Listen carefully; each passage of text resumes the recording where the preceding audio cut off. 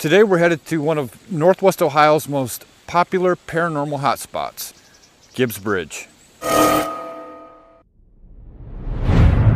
We're out in the middle of nowhere, Lucas County, just outside of Berkey, and we are at one of Northwest Ohio's most popular paranormal hotspots. People believe Gibbs Bridge is the location of all kinds of paranormal activity, from seeing all different types of mists and shadow figures, people that have caught strange things on film, they've caught strange things in photographs, they've caught EVPs, they've heard the sounds of babies crying, they felt presences, they felt like they're being watched. All kinds of weird claims about this bridge. I did a video a few years ago about this bridge where we talked to a bunch of local paranormal investigators who have come out here to investigate the bridge, who have claimed to have captured what they believe is evidence of paranormal phenomena on the bridge. That was a very popular video, so I thought I'd come back out here today and give you a rundown on all the different legends. Phantom figures, black shadows, catching EVPs, seeing mists. Some people claim they've even seen a ghost hanging from one of these trees. A lot of legends about this bridge. There's one legend about a distraught mother who threw her infant child over the side of the bridge, allowing it to drown. There's stories of suicides taking place in the woods around the bridge.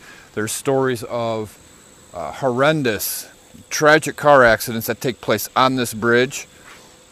People that died. There's stories of a school bus full of children that died on this bridge. There's even a story of high school students that strapped a cable from one end of the bridge to the other end, and another student rode by on a motorcycle, decapitated himself, and now his ghost is said to haunt this bridge. This is probably one of the most popular places in Northwest Ohio for ghost hunters to come out and check out. It's a very popular legend. Unfortunately, it's not really backed up by the historical record. So far, none of the stories which claim to explain why this bridge is haunted have panned out. There's no evidence of suicides. There's no evidence of someone throwing their baby over the side of the bridge. There's no evidence of tragic car accidents. There's definitely no evidence of somebody being decapitated by a wire strung across the bridge. One thing about this bridge, there were reports years ago that people would come out here at night and they would be chased off by a guy in a black pickup truck, or people that would come down the road from the houses down the road, and they'd have guns and they'd wield guns and shoot warning shots in the air. A lot of those stories are true. From what I've heard, the people responsible for that behavior have moved out of the area, but there are still reports that neighbors will call the cops if they see a lot of people hanging out on the bridge, especially at night. If you come out here, do not come out here alone. As you can see, this is a one-lane bridge, and as you can see by the tire marks, a lot of stuff goes on out here. The drag racing, people just acting crazy. So you don't want to take the chance of getting hit by a car if you're walking around on the bridge at night. But this is Gibbs Bridge. This is what everybody talks about. This is the spot. It's a very short bridge, maybe 40 feet.